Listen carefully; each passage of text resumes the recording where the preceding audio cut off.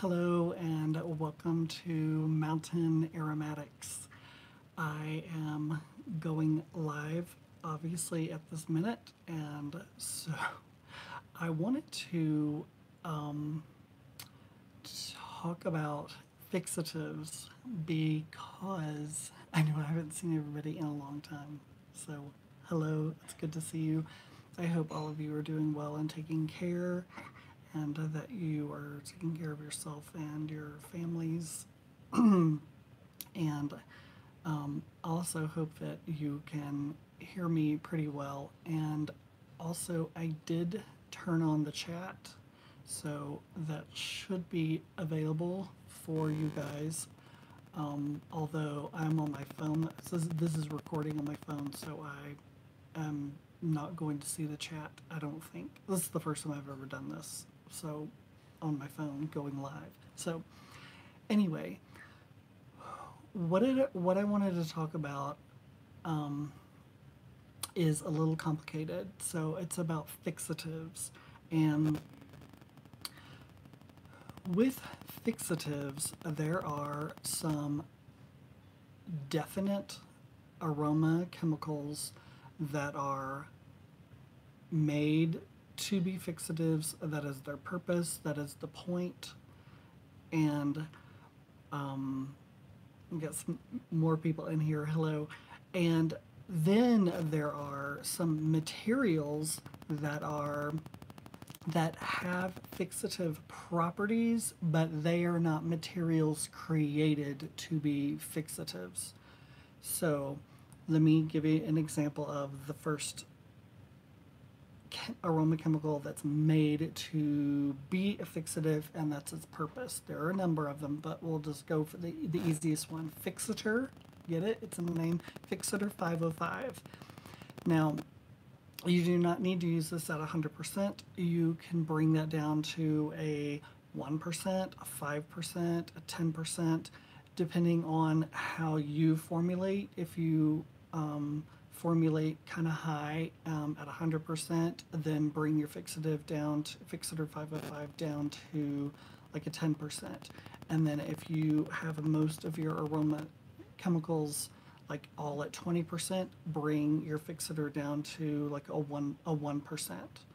So those of you who are new, you need to know and you need to understand that you will more than likely, there's a 99% chance you're not going to smell Fixator 505. Let me just pull it unless I already have it pulled. It just doesn't really, it doesn't have an aroma, and mine's at 10% because I do all of my formulation mostly at 100%, at 100%, and then I dilute it down later to like a 5 to 10%. So Fixator 505, mine's at 10%, and there's a little hint of, you're gonna think it smells like ambroxan, that type of thing, but it is, its purpose is a worker material, so it is a fixator. It's a, I call a work, I've named worker materials. I don't think I've ever heard that before, but I call some materials worker materials. So this is one of those worker materials, meaning it does work. There's a point and there's a reason for what it does. So that is one fixative that you can add to your formula. I know your question is going to be, okay, how much do I add to a formula? Make your formula 0.5% of a fixative worker material or 1%. Something really low, because they are powerful.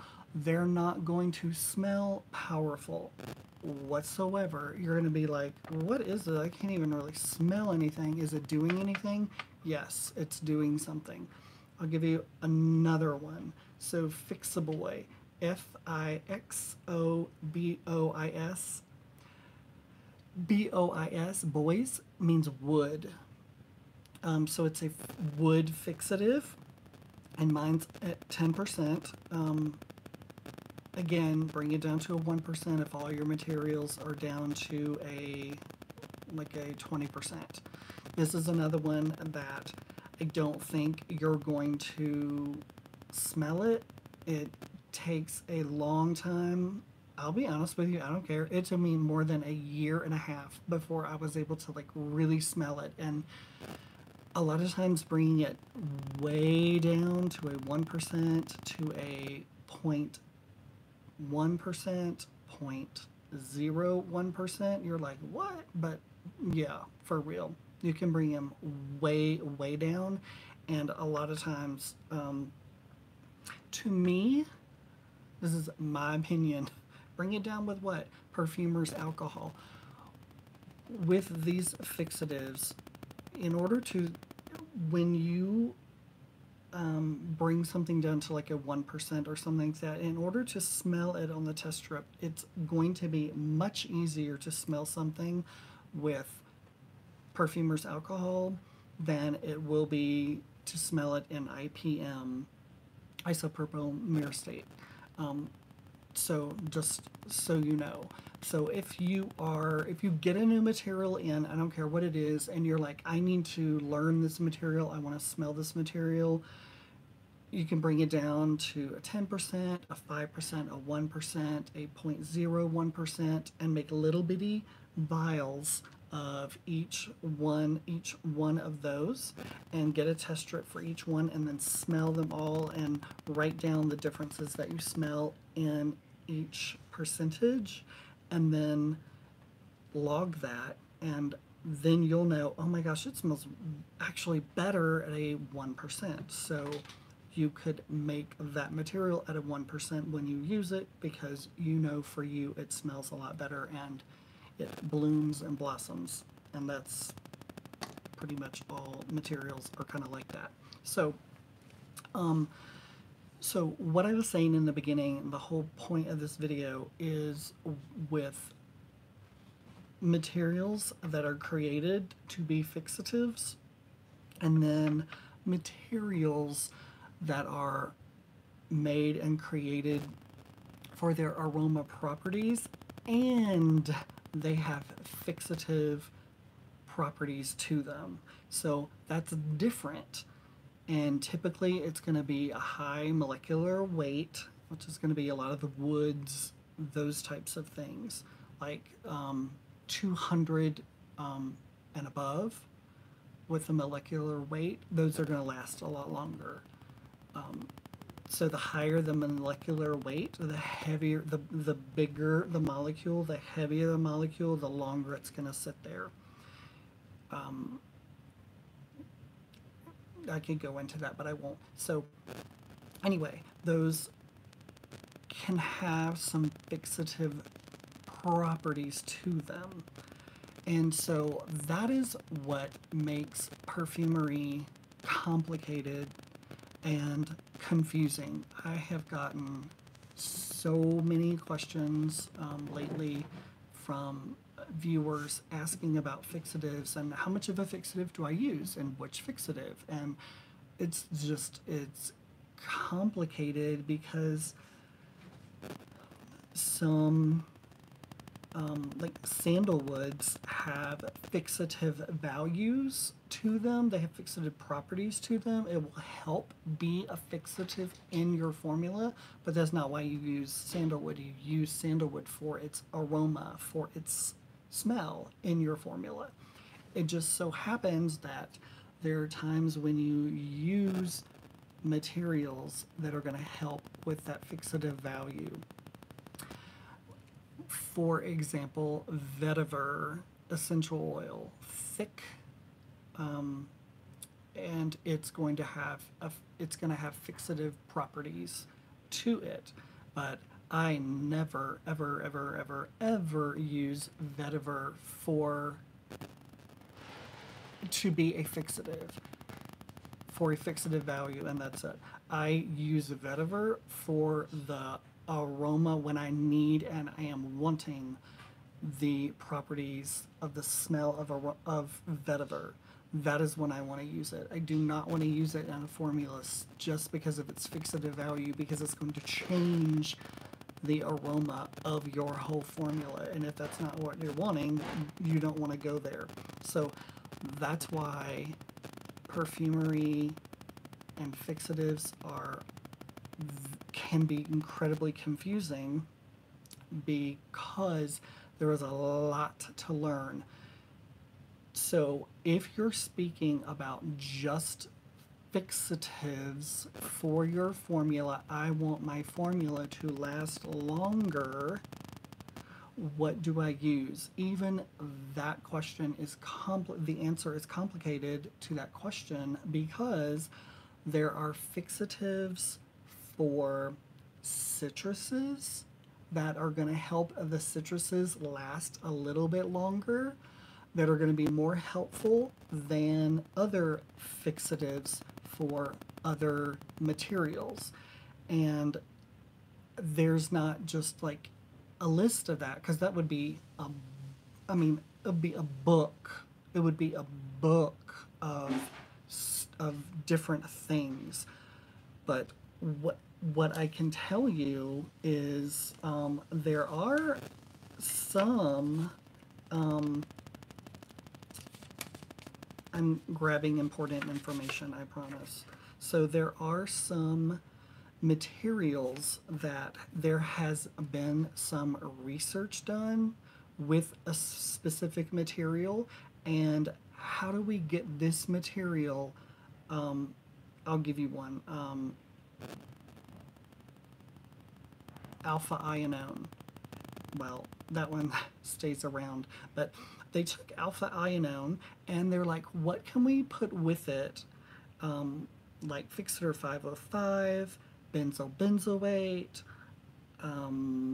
muscambret, IPM. What can we put with it that lasts the longest? And they did research on a number of materials. So I'll give you one right now, and that is, well, I already said it, so alpha ionone. With alpha ionone, it was Fixator 505 that helped that alpha ionone last the longest. And they tried it with all of these different fixatives. Even, this is so complicated, even hedione has fixative values. It just does. So I'm going to give you one that people use all the time, and it is one of the materials that if you're a beginner you want to get, because it is you're gonna want it in a bunch of your formulas, and that'll be linalool. And it's best to get the linalool synthetic and not the linalool natural, because the linalool natural is going to be slightly different every single time you buy it, because of the rain, because of where that linalool was sourced from, what the season was like, all this kind of stuff. So every time you get linalool, it's going to be slightly different in the natural. So if you get your linalool synthetic, it's going to be very consistent. It's going to be exactly the same every time you purchase it. So that's one of the upsides of getting some synthetics, because they're nature identicals. That's the other name for it. It's a nature identical. It's exactly the same, except for it's more consistent, the synthetic. So they took linalool and they did the same research, and they used all these different fixatives, and they're like, which one has the longest value, makes linalool last the longest? Again, it was Fixator 505. So another one, I'll tell you, so geranol, Geranol, like I use Geranol Courier. That, of course, smells like rose. That actually, when you add hedione to that, it makes it, instead of lasting a day, it makes it last 3 days. I mean, I'm giving you research that I did.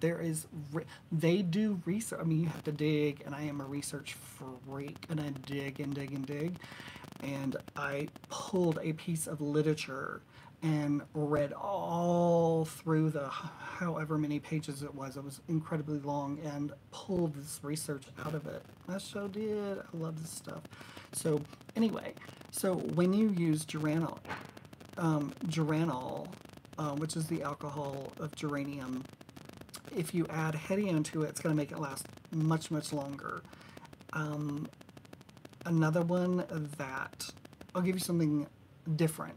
Phenyl ethyl alcohol. So that was tested, and the material that made it last the longest is benzyl benzoate. See, it just, and I mean, they used Fixator 505, IPM, benzyl benzoate, all of these different fixatives, and they did research to find out which one makes this specific material last longer. And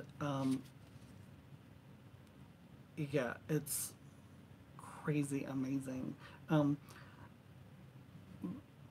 give you one more that people tend to use a lot, and that will be like gamma octolactone. Gamma octolactone, so the 8 gamma octolactone. Can you, I saw a chat, but it's not staying, so I hope you guys are able to chat, because I cannot see. I think when, this is my first time doing this, going live, just so you know, so hopefully you guys are able to do the chat. This is on my phone. I'm using my phone. I'm not using my computer, so I cannot see the chat. So I'll figure this out. But I did see a message pop up, and then it went away, a chat. So, whoops. Anyway, gamma octolactone. There's 2 of them that the research, there we go. What makes niche fragrances different from designer fragrances? And then it went away. Oh, I can answer that in just a second.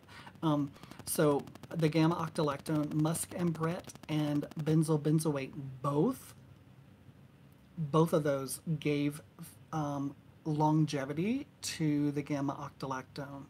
Just so you know, there you go. I gave you a bunch of research that I did for free. There you go. So let me answer that question really quick. Typically I'd like to stay on topic.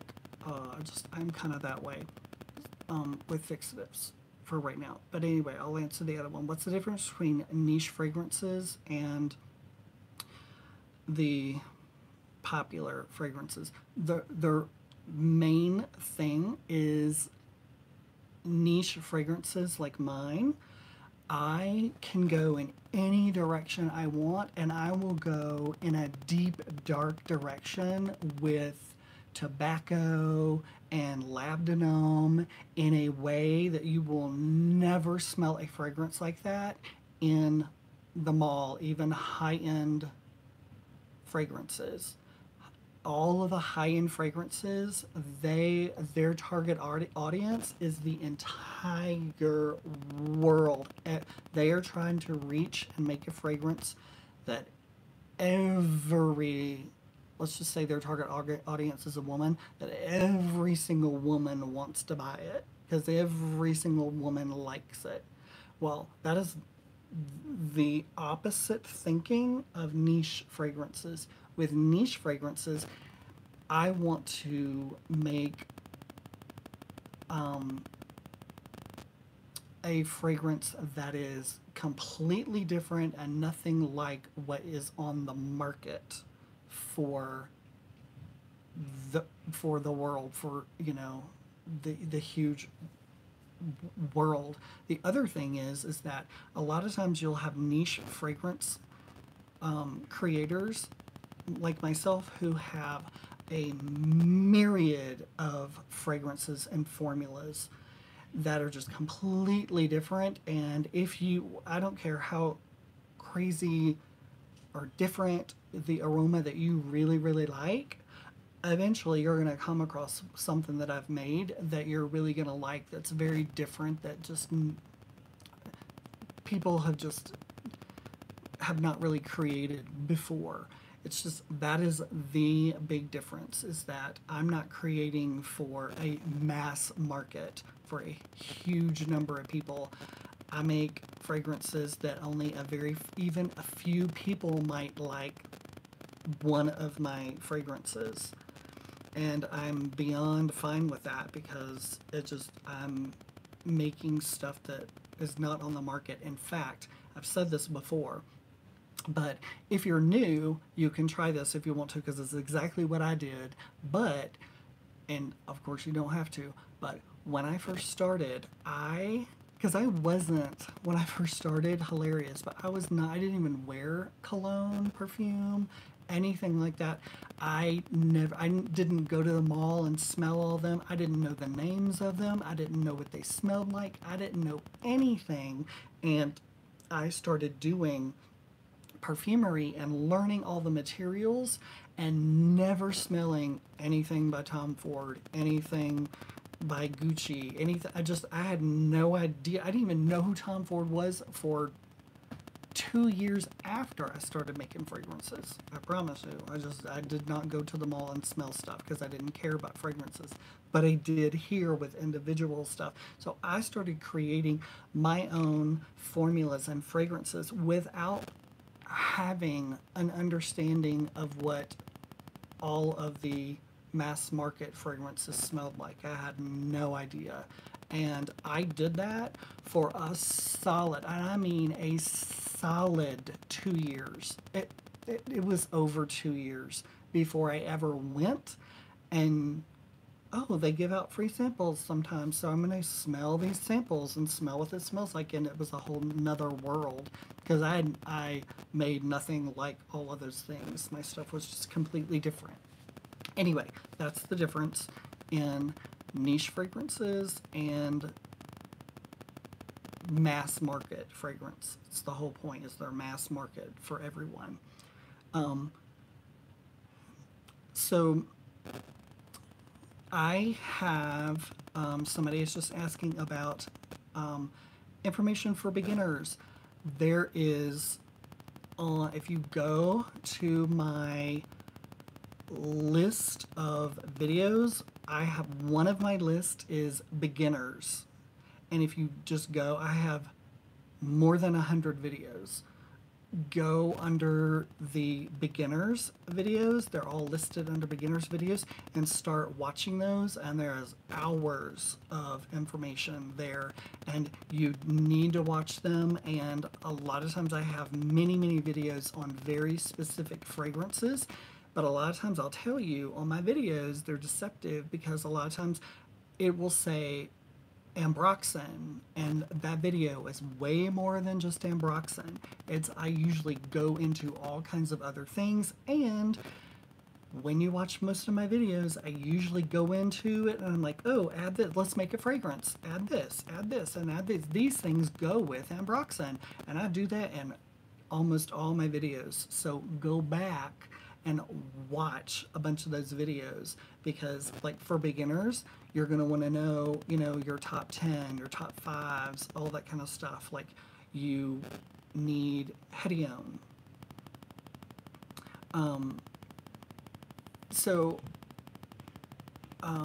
You need Hedione Clearwood, Hedione HC, Timber Silk, Isoe Super. You need PEA, phenyl ethyl alcohol. You need patchouli, essential oil. You need bergamot, essential oil. You need geranol, that I spoke about earlier. I could go on and on and on. For beginners, let me tell you something. A massive, to me, piece of advice is get some accords. Purchase a few accords that you can have, so you are not just making formulas by just individual aroma chemical molecules, because it's difficult, it takes time, you know, you're going to be learning, and when you have some accords, it's going to make things easier for you, and then two, it's going to give you, oh my god, that smells awesome, and you're going to feel good, and you're going to want to keep going. And so what am I talking about? Like, what kind of accords? So get a like a jasmine rose accord. That will be helpful. Get a like a fruity accord. Get a floral accord, and then if you don't want to get just a generic floral accord, you can get a white petal accord. So the more narcotic, heavier florals, and get an accord for that. Get a wood accord, and it's called wood base. I think it's by Firmenich, but it's called wood base. You need that. Like, that's a really good, it will so help you out instead of trying to learn how to make your own wood accord and all that kind of stuff. It just is, it's complicated, and it takes time. It really takes time to do that. So if you give yourself some accords along with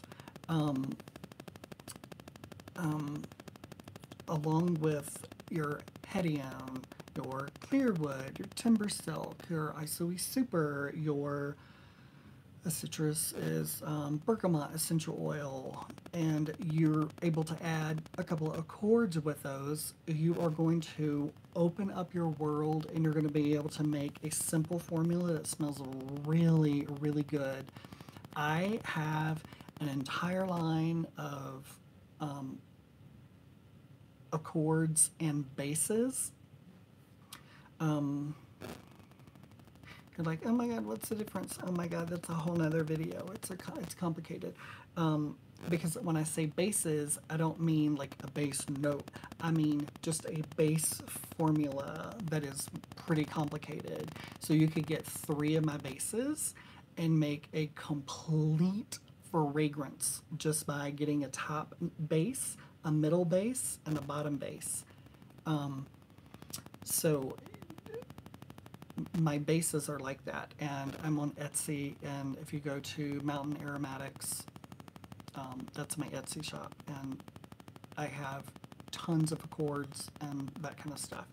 So anyway, so the other question I get a lot is always, oh my god, I feel like I get the question every single day, about sillage and projection and fixatives. And fixatives are not going to kill or tamp down or make your sillage go away. It's not going to make your projection go away. Like this Fixator 505 or the Fixaboy, that is not going to hamper your projection by any stretch of the imagination. And when I say projection and sillage, you need to think aldehydes. So aldehyde C12MNA, that's a great one. So if you want beginner people, if you want one molecule that is going to give projection and sillage, meaning you walk through the room and 10 minutes later you're still there because people still smell you, that's sillage.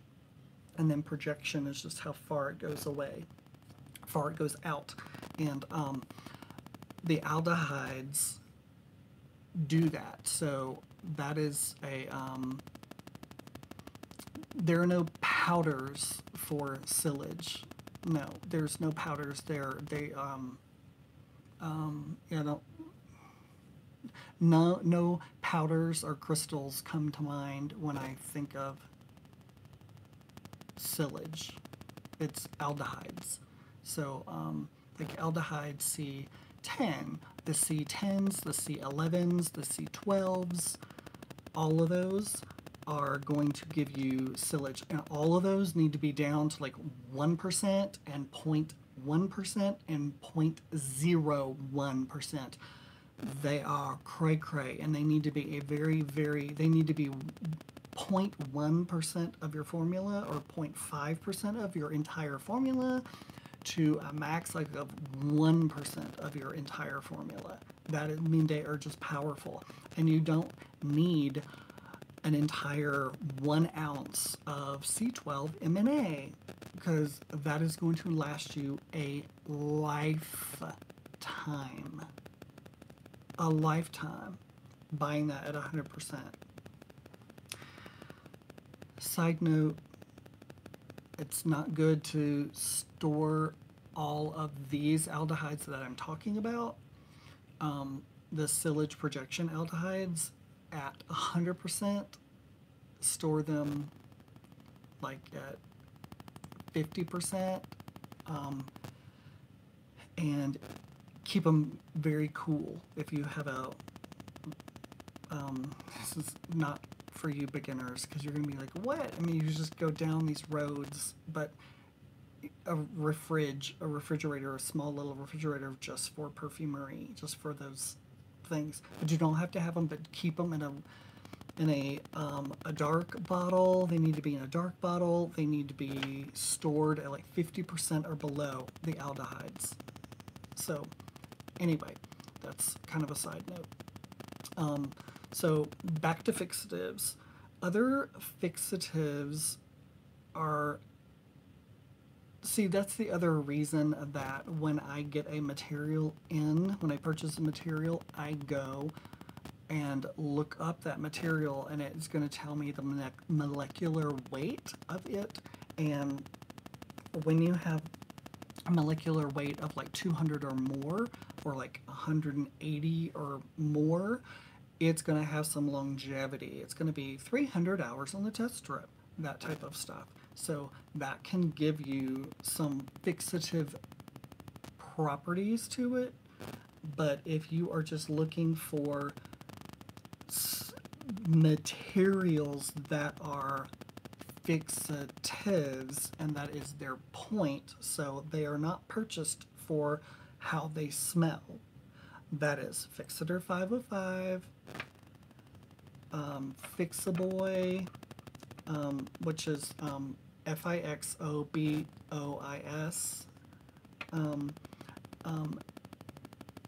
to me, Z11MIP, that is another one that is just made to be a fixative and not for its aroma, and you need to bring it way down, meaning bring it down to 0.01%, 0.1%, or 1%, that type of thing. And that will give your formula some fixative properties. But if you use a number of materials that are bases, bases, sandalwoods, and a lot of times you can use sandalwoods when you don't want a strong aroma, you want a lighter aroma. So a lot of times when you're making a really feminine, more floral type of formula, use a sandalwood, and that's going to give you some fixative properties to it with a lighter wood, more of a white wood, and not so deep dark wood like oud. And speaking of oud, there you go, tons of fixative properties to it, although they're going to smell like they're going to be very, very strong. So that is an instance where you're using oud for the aroma, not I'm using oud so I can have fixative, so my formula will have fixatives in it. Well, no, your formula is going to smell like oud, and if that's not what you're wanting, well, you go with something different. That is why, to me, this is complex. It's confusing for beginners because there's just a lot to learn, and every single material is completely different. They're just all very, very different. So I hope that helps with you learning some about fixatives, all of that kind of stuff. So the other thing I wanted to share was I made another soap, and it is, I made it with my,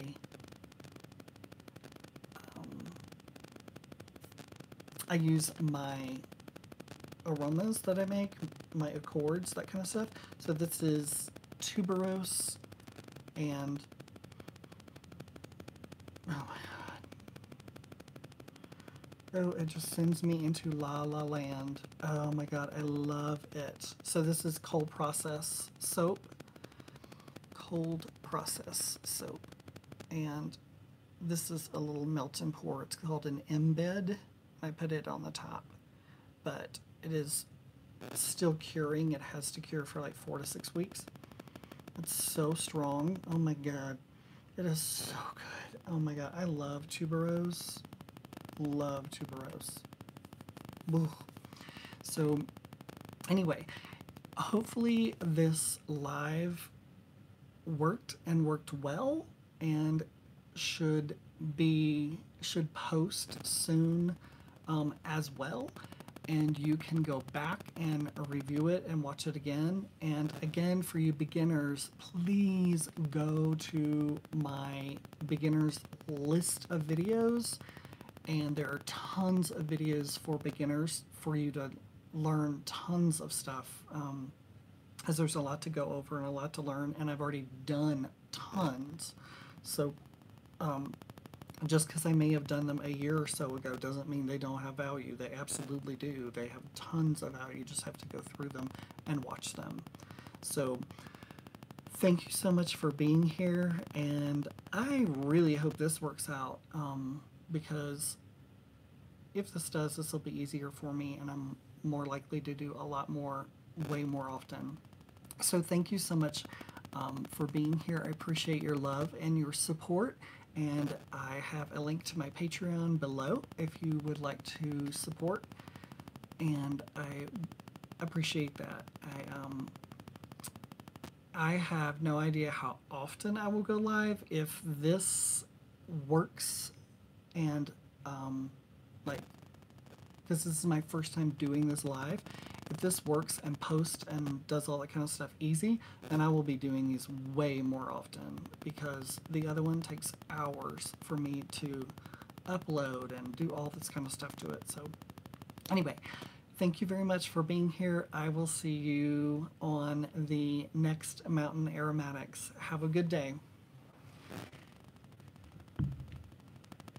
See, and I'm going to have to find a way to stop this because I don't even know how.